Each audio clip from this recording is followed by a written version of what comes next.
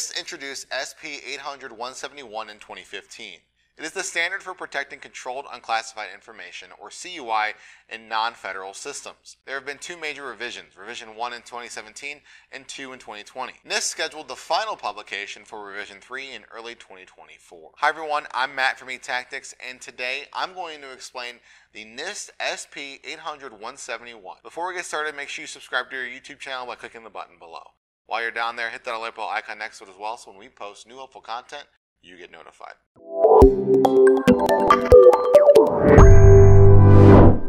NIST SP 800-171 Rev 2 contains 110 security requirements. NIST derived these requirements from two source publications: the Federal Information Processing Standards Publication 200, or FIPS 200, and the Moderate Security Baseline from Special Publication 853 Rev 4. Let's break down NIST SP 800-171's basic requirements, derived security requirements, assumptions, security requirement families, applicability, assessment procedures, assurance cases, and determination procedures. First, basic requirements. NIST incorporated the basic requirements from the FIPS 200 or FIPS 200 out of the 17 security requirements in the same. NIST included 14 in SP 800-171. These requirements cover 17 security related areas: access control, awareness and training, audit and accountability, certification, accreditation, and security assessments, and configuration management, contingency planning, identification and authentication, incident response, maintenance, media protection, physical and environmental protection, planning, personnel security, risk assessment, systems and service acquisitions, system and communication protections, and system and information integrity. NIST actually tailored out the following areas in the SP 800-171: contingency planning, and systems and services acquisition. NIST included these specifications as basic security requirements within NIST SP 800-171. For example, here are the first four requirements from FIPS 200. Second, derived security requirements. NIST derived the other requirements by tailoring the SP 853B Moderate Security Baseline. This tailoring focused on protecting CUI from unauthorized disclosure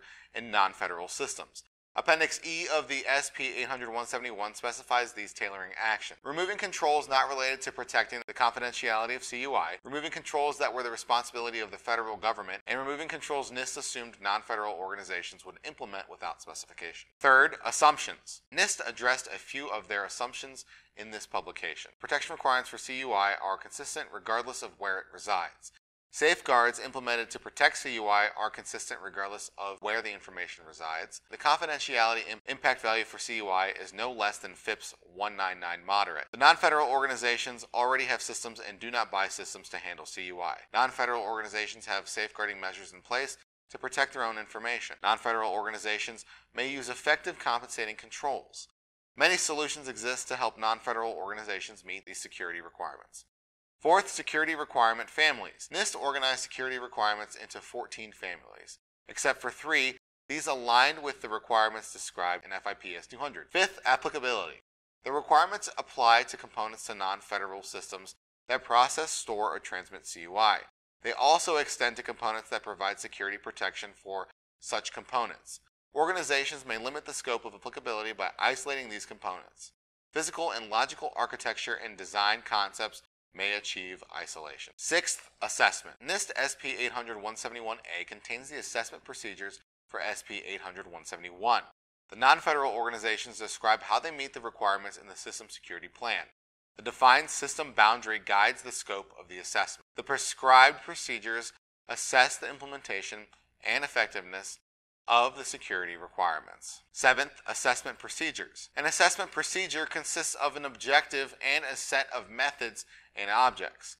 Each assessment objective includes one or more determination statements linked to the requirement. The application of an assessment procedure produces assessment findings.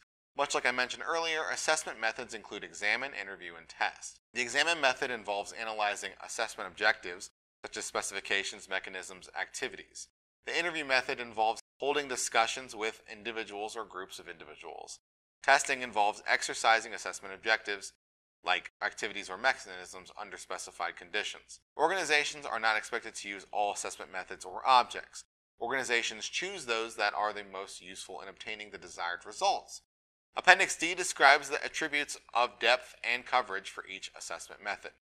Eighth, assurance cases. An assurance case is a body of evidence organized into an argument that demonstrates a claim. An internal or external designated official may gather evidence during the assessment. They process and make determinations about compliance to the security requirements. They conduct system-level assessments to determine the effectiveness and compliance of the requirements. Ninth, the procedures. Assessors achieve assessment objectives by applying a method to the selected objectives. This produces evidence necessary to make the associated determination. Each determination statement produces one of the following findings. Satisfied, meaning the evidence collected indicates the objective produces an acceptable result. Other than satisfied, meaning that potential anomalies exist or that there was not enough information. In a landscape of ever-changing technology and increasingly sophisticated threats, your commitment to implementing and upholding the controls laid out within the NIST SP 800-171 becomes absolutely critical. It's important to keep in mind that cybersecurity isn't a fixed destination, but rather an ongoing and dynamic journey. If you'd like to learn more about NIST SP 800-171, reach out to eTactics. And you already made it this far into the video, so you might as well like it, share it, and comment below.